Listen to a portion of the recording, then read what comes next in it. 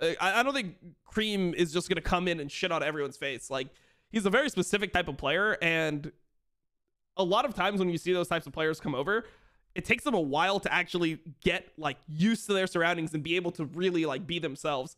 And that's one of the scariest things about somebody like Creme going to TSM, is it feels like TSM is very controlling of their players just historically.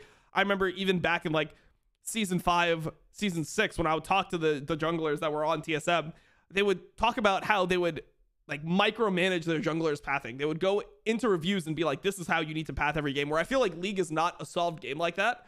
Obviously they're going to be giving their reins to Chowie, but the whole thing about TSM is TSM likes stability, generally speaking, which is why I feel like Fofo would probably be a better fit for that organization.